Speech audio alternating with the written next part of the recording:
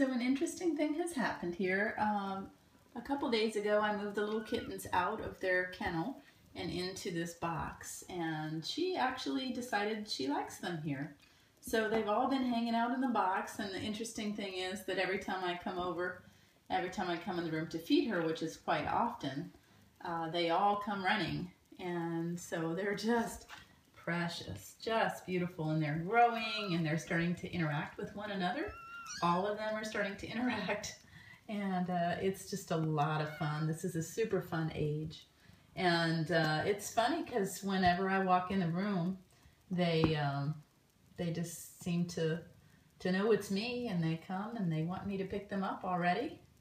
And I don't think they fully understand who I am, but they know that that I'm gonna pet them. And isn't she beautiful?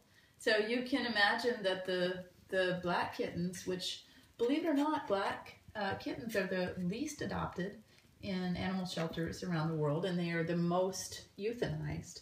The black kittens tend to be, based on my experience with hundreds of kitty cats, very social. I say that they actually seem to come out of the womb already socialized and friendly.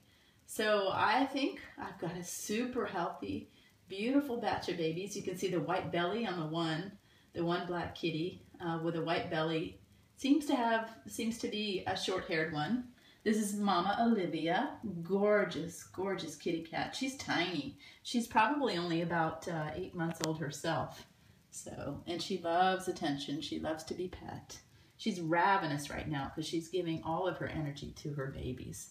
I hadn't planned to take a video this soon, but I just wanted to share how precious they've all become so quickly, and how much they're interacting with each other and growing up very quickly.